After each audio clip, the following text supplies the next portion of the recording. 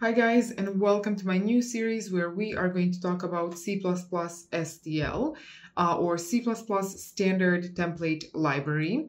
This video is going to be a brief overview, so introduction video where we are going to see what is STL, why we need it, and what are some of its most important components. And then in the future, I'm going to publish more videos where we will cover each individual component in more detail. So let's go straight to the point. The first question is, what is STL? STL is a library, and you can imagine it as a big box of tools, so a toolbox. And this toolbox contains a lot of useful and helpful tools that we can use when we are building programs with C++ programming language. As I said, STL stands for Standard Template Library, and it contains different tools that are very helpful when we are working with different kinds of data. So now let's break down what is inside this STL toolbox. What is inside this STL library? The first important part of STL are containers. And you can understand containers as these boxes where you can store the data that requires some processing. And in STL, we have many different types of containers. Some of them are vectors, lists, maps, and so on. And all of these containers have different purposes and different capabilities. And we are going to cover each one of them in the separate video in more detail.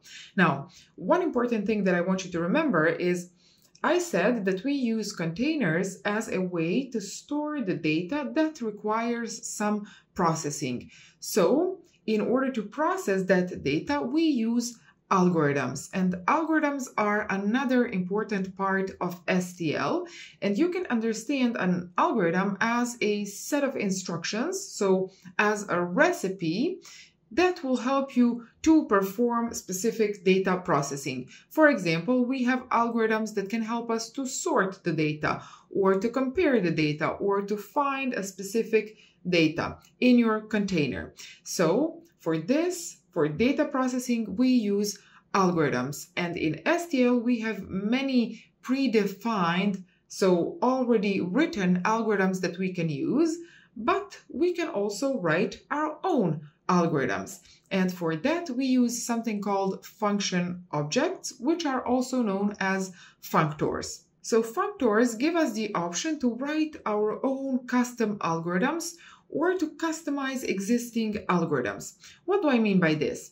Well, in STL, you already have algorithms to sort numbers. Let's say to sort integer numbers from smallest to the biggest one.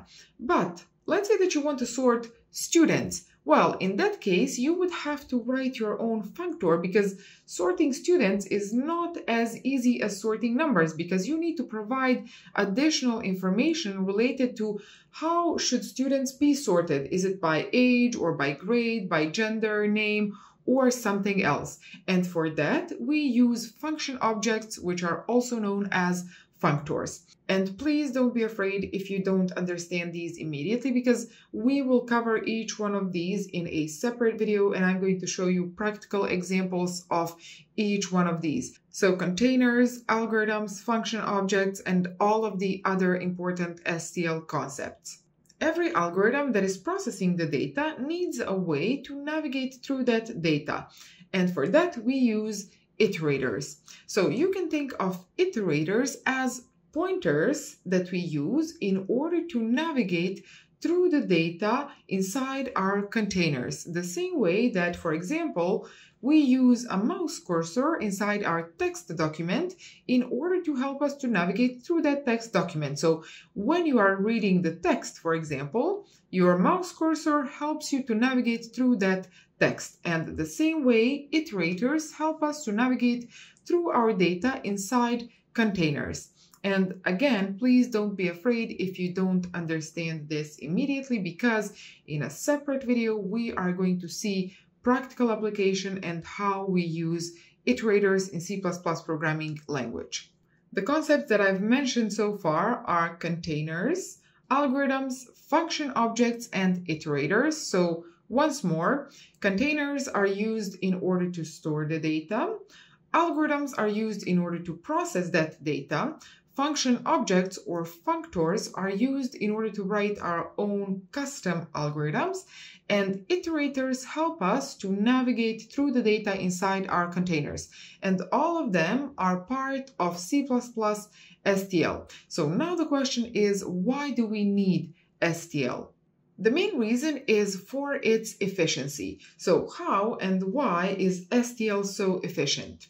Well, it is so efficient because it is entirely based on templates, as the name itself implies. So standard template library. So what are templates? Templates are part of generic code which allows us to work with many different data types while using the same code. What do I mean by this? Well, let's say that you want to create a function in order to print a string.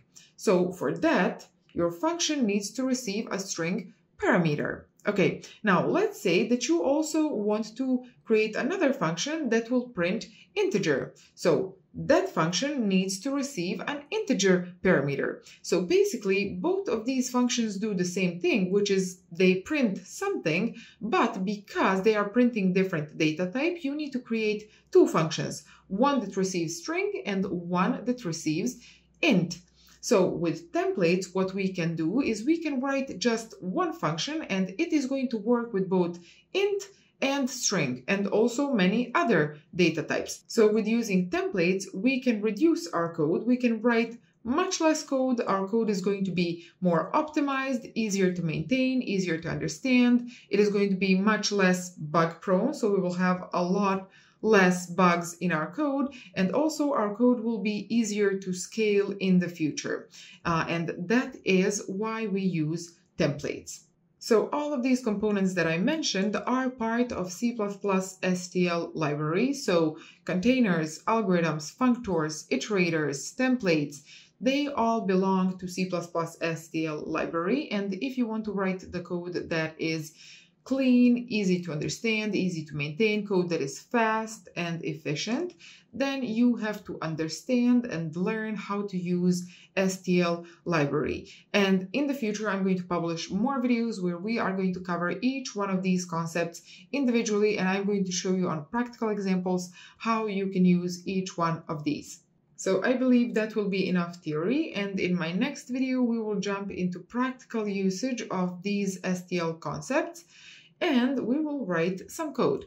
Also, if you're interested to learn practical programming, then I would like to invite you to join my practical programming course, where we will together build an entire application, a huge, big application, where you will have the opportunity to learn, to see, and to apply all of the important programming concepts, both beginner concepts like object-oriented programming, data structures, algorithms, multi-threading, asynchronous programming, and so on, as well as advanced concepts like design patterns and solid principles. So in this application that we are going to build together, you will have hands-on approach and you will have lessons and tasks that you can do in order to obtain problem-solving skills.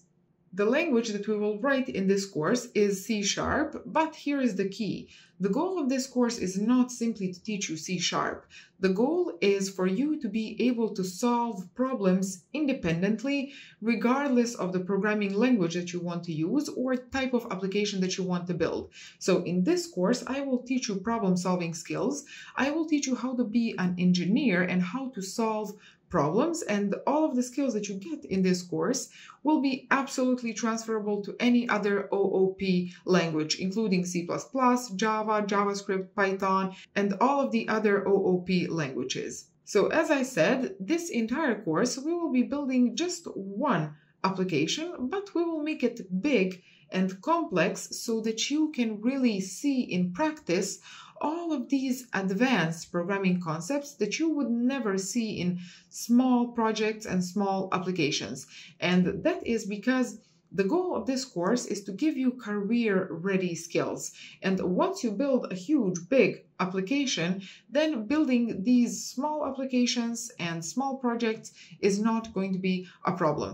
So if you want to start learning practical programming and if you want to get career-ready skills, then I will leave a link in the description that you can use in order to join my practical programming course.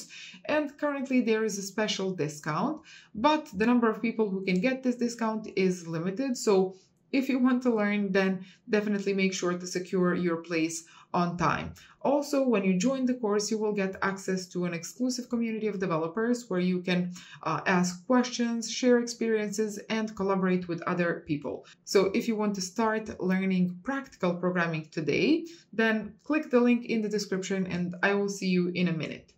Thank you very much for watching, and I will see you in another video. Bye!